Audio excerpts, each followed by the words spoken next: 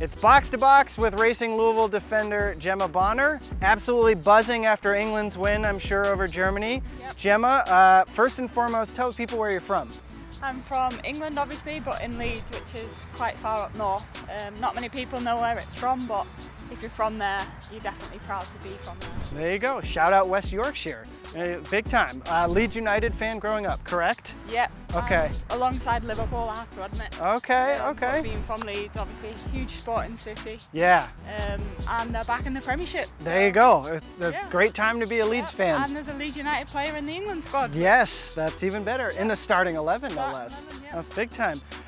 Who is your favorite player to watch and try to mimic and play like when you were growing up? When I was growing up, it was probably Carlos Puyol. Okay. I just loved the way he played, and he was a big, obviously strong defender. Yeah. But he scored goals as well. So. Yeah, and crazy hair. Yeah, of course. Yeah. Hopefully I didn't have that. No, you have not taken that on. Tell me a little bit about your soccer influence at home, at school, wherever else you got it. Who was a big influence to get you to start playing and keep playing? Yeah, I mean, I always played. My parents said ever since I could walk, I was having a ball around.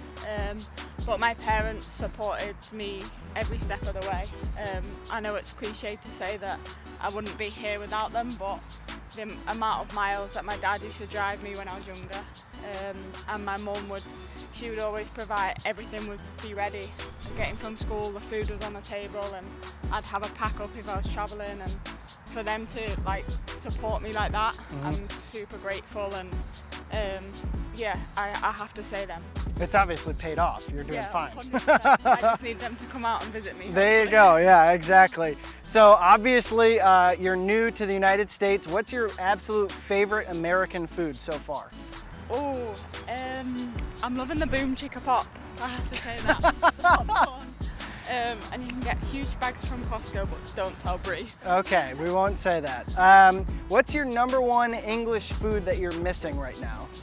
I have to say Nando's. Nando's, okay. And we were in Chicago last week, but there was no time to go, so I was slightly disappointed. Okay. With the rain delay and everything, but yeah, Nando's is probably one thing that I probably miss, yeah. All right, last two then. These are going to be about your teammates, okay? Yep. First and foremost, you can win $100,000 if you pick one teammate of yours to be late to something. Who would you pick? I'd probably say Mish. Okay. Because she'll be busy patching herself up somewhere. That's her nickname, Patches, Yeah. right? Yeah. She'll be doing something. She'll be getting something warm. She'll be doing something or putting a patch on somewhere. All right, last one. You're in a singing competition. I know those are famous in England too. On television, it's you and one teammate. Who are you bringing to ensure that you get deep into the competition? Ooh, I reckon maybe Taylor could have a quiet, unknown voice. I've heard that she's a good singer. Yeah, I mean, she's quite bubbly, she's outgoing, and that suits all the characteristics, right? Yeah. You got to be an entertainer. Exactly. All right, well, there you go. Gemma Bonner, that's Box to Box. See you next time.